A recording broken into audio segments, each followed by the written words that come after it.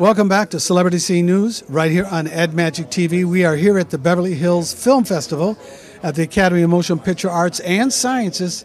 Today we'll talk to actors and what they've got to say about what they would do if they could change the world and make things better and what's happening in their career. Check it out.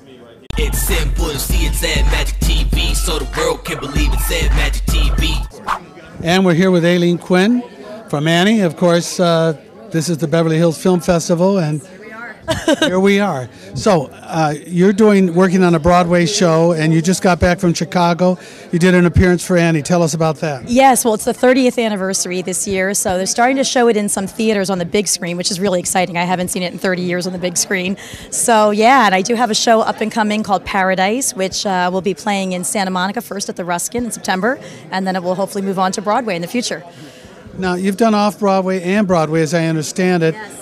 Tell us your feelings about that as opposed to, getting back into television and, of course, films.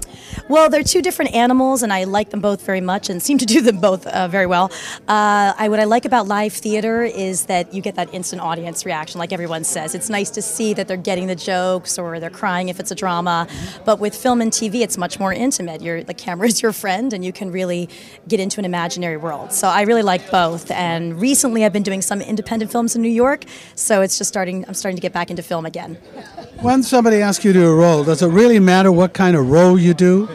No, I do everything. I'm as comfortable with drama as I am with comedy, and I really like all those character-y roles, but I'm just as comfortable being a victim, someone's wife. It doesn't matter. No, I have a wide range. There's a thing on Entertainment Tonight, Where Are They Now? The stars from before. And when you think... They say that, don't they? They love that. Where are they now? We don't know where we are. But, child stars have to make a transgression. They have to move forward, if you will. Transition. So was it hard for you to make a transition? Was it hard? Actually, in the beginning, when I was in my teens, after the Annie contract expired, maybe a little bit because I wasn't a woman actress yet.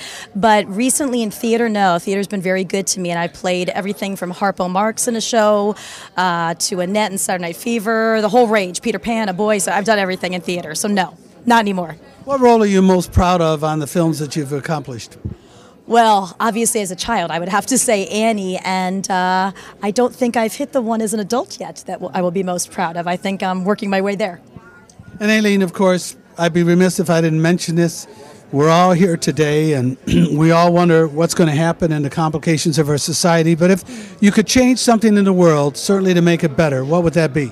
Well, myself, because I did studies of other languages in college. When I went to the university, I studied other cultures, and I've traveled a lot. I've been fortunate to promote Annie. And I would just say, and how appropriate that I'm going to international film festivals, I really think we all just need to respect each other's differences. We're all very different. I'm a unique person. My brother is different than I am. All our friends are different. My best friend is Filipina. So we all just need to respect each other's cultural differences and to try to understand each other and work together, not fight each other. That's what I would say. Sounds good to me. How about you out there? Work together. It's not easy, right? We'll try. Work together. Work together. That's what we've got to do right here on Celebrity Scene News. For Ed Magic TV, I'm Pete Allman, and this is Aileen Quinn. See you next time.